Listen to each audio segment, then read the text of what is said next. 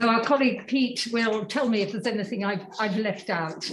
And we should also give thanks to some of the other funders who have helped support us in this rather difficult situation. Good. So in this paper, we're looking at livelihoods and enterprise and the way that they create economies and economies of scale. And I'm going to make a proposition that the lack of an adequate framework means that the broader economic contribution of refugees and IDPs is largely hidden and unseen. So the focus has been on individual livelihoods, but not on the cumulative effect. And it draws on our extensive previous work on urban livelihoods in conflict-affected settings. But this photograph is of Zaatari. It's not my photograph, unfortunately, because we haven't been there yet. But as you can see, it's a hub of activities. Zaatari was established in 2012. It has about 80,000 people. Some of you may know the area. But just in 9 short years, we have a complex economy. Zaatari is well connected. But what happens in the less well-connected camps, and also significantly what happens when communities of refugees and IDPs, displaced people or returnees, in the case of Afghanistan, move to cities. So we know that, we have to do it that way. This is our provocative question, a world without camps. And we know that the trends are that displaced people are increasingly moving to cities. So of the world's 88 million or so displaced people, 55 million internally displaced, and the remainder refugees or asylum seekers. Estimates suggest that probably over between 50 and 60% live in cities, but the policy regime hasn't changed to catch up. And they move to cities to seek opportunities in work and education and social support, but they're vulnerable, and often they join the ranks of the urban poor. So they become a subset of the urban poor, who are even more vulnerable than many of the urban poor because of their experiences. And what our academic research has done is to focus on the issue of the burden of refugees rather than their potential contribution as economic agents to local economic development. Although we know well that migration adds to the scope and scale of local economies. So our study is a large comparative study. We think the first one of the outcomes of protracted displacement in camps and cities. And we have these 3 core concepts. So we're looking at this concept of economies, livelihoods, and enterprise. And the livelihoods bit has received quite a lot. I shouldn't even stand near the screen. It's doing its own stuff. The livelihoods bit has received quite a lot of attention, but the enterprise hasn't. And so, yeah, I think we need to go further on, don't we? I'll leave you to do this, Patricia. Okay, my finger. So what we find from an extensive literature review is that the contemporary understandings of the displaced people, refugees, is fragmented. There has been this focus on individuals. So there have been many livelihoods programs that have sought to support refugees in their work, in their move towards self-reliance.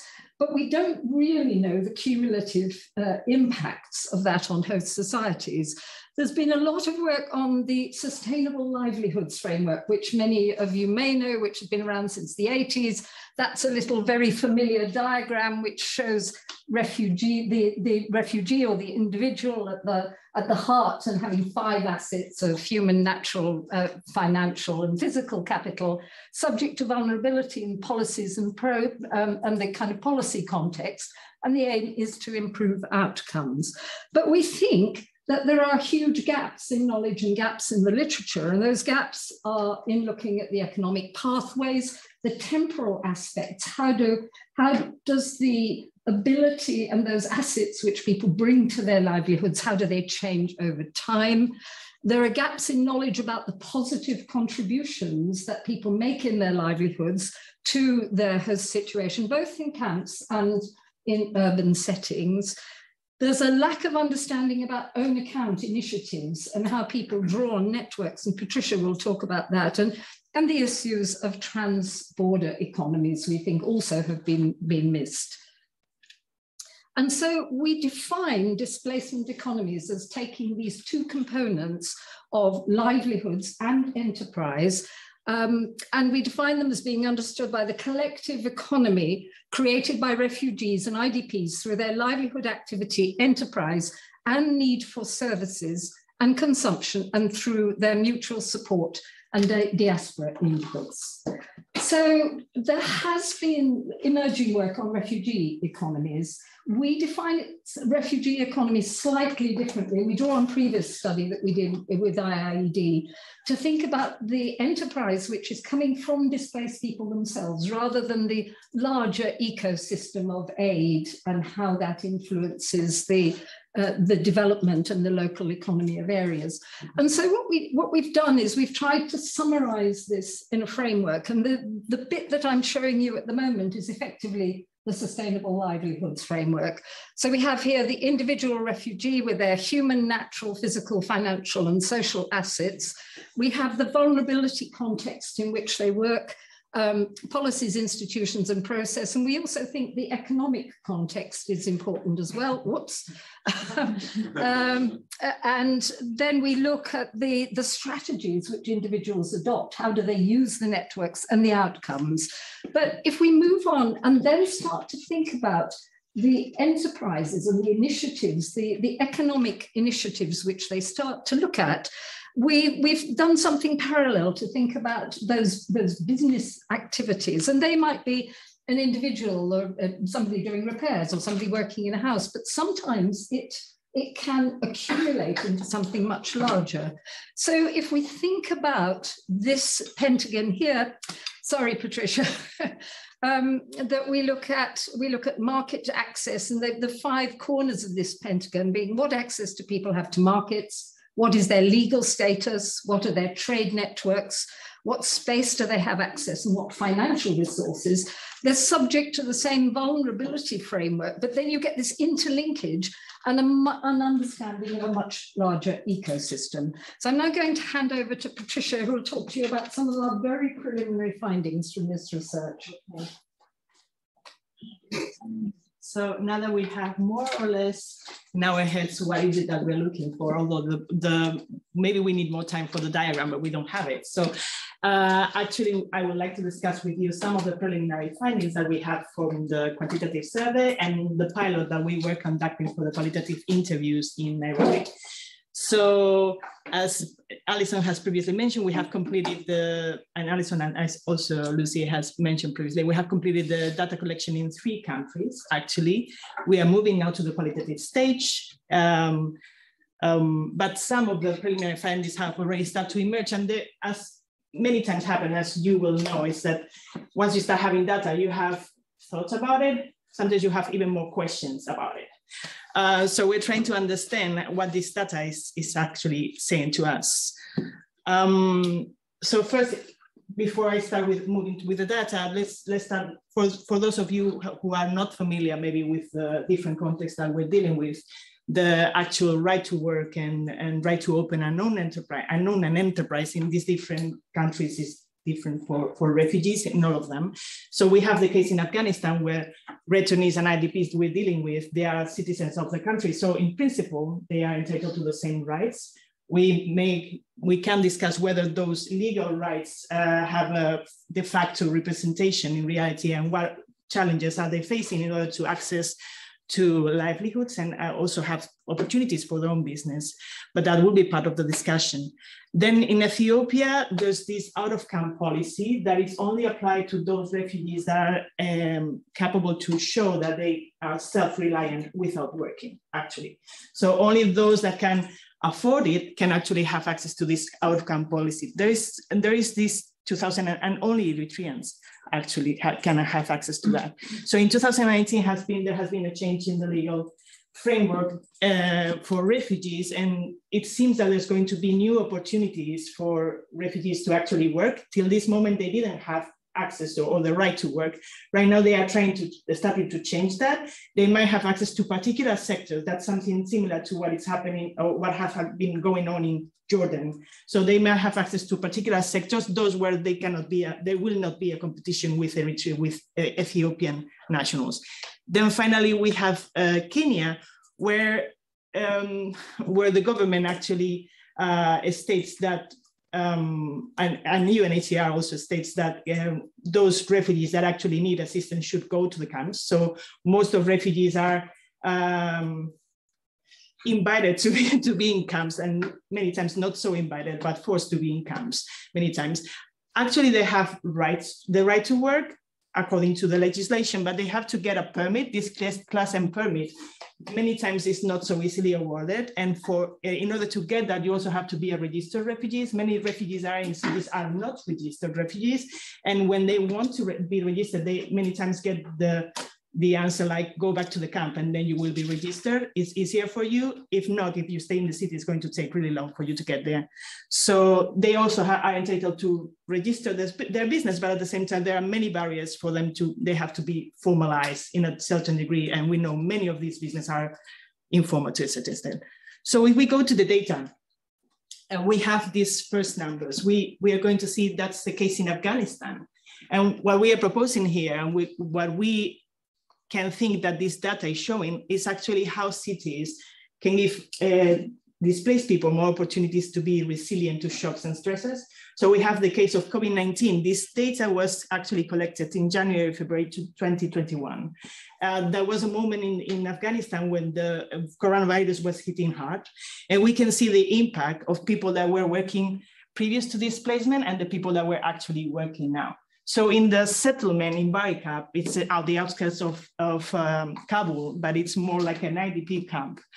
We can find that nearly 70% of people interviewed were working previous to the COVID-19, and this was reduced significantly to 52%. While in the city, even if we depart from a really lower rate of people working, we could see only 39% were working. We could see that when COVID-19 struck, this rise to 53%. They have more access to new employment. And maybe they were in need to get employment. Maybe there was a reduction in remittances or whatever, but they were capable to actually respond to that.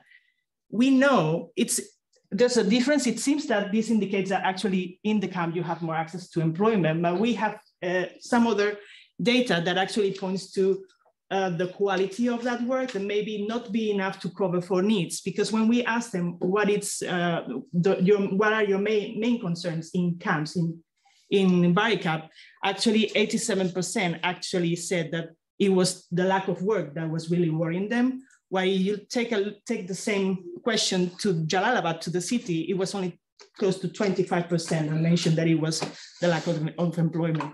And they were otherwise pointed to the high cost of living and the corruption as their main concerns in cities, and not so much about work. Yeah. So this one is not moving. Okay. So also here in Ethiopia, in Addis Ababa, we wanted to reflect about the amount of human capital that is actually not absorbed and is not is wasted somehow. So we had the percentage of people that were actually working before displacement, both men and women. You can see 71% and 41% of Eritrean refugees were working previous to displacement, only 34% and 7% were working afterwards. We can discuss about the reasons later. If there are questions about that, I have many other ways to, why this is not working now. Okay, so I want to take you through a journey with me, so I can explain to you the importance of networks. That's one of the things that is really important in the diagram, where we're trying to understand the pathways of refugees. So let me take you to the journey of this Somali guy that once first moved to the camp. When he arrived in the camp, he decided not to register. He had a bad relation with the camp authorities, or not a good relation, not a good connection with the camp authorities. And instead, joined this group of young refugees and moved to the city, to Nairobi. When he arrived there, he actually had the opportunity to be hired by an enterprise run by a refugee And in that enterprise, he actually made a friend, a really good friend. And together they decided that in 5 years, they will be saving all the money that they can in order to open their own business, because they were not planning to be employees for the rest of their life. They want to run their own stuff. At that time, they were having issues with the police because they were, he was mostly having problems with the police, but also his friend, because he was Somali Kenyan. So many times he was confused with the refugees, and they have been chased many times. So this is the next step. So 5 years after that, we have our friends actually starting a business with his friend, only 5 years after. They started by buying the supplies from wholesalers for free. They were getting this for free. They were repaying later with 0 interest. And little by little, they managed to grow and actually afford to buy from these wholesalers. Then they decided to associate with 8 other businesses in order to expand their business and be able to actually get goods from China and Uganda. They were paying jointly for the shipment so they can divide the cost of doing that. And they were slowly improving the quality of their business. They have also a direct communication and frequent communication with their customers through a line that was all the time open for them to receive claims for goods. And finally, have problems sometimes at customs with the chain. There was a changing problem. So now they have problems with customs when they were trying to import things from China and Uganda. So you can see there's a movement of actors. They are no longer, first they were refugees, now they are other. And finally, we have this one that is much more complicated that I don't have time to say. So I think just very quickly to wrap up, our findings are at an early stage. We want to map this back onto the framework.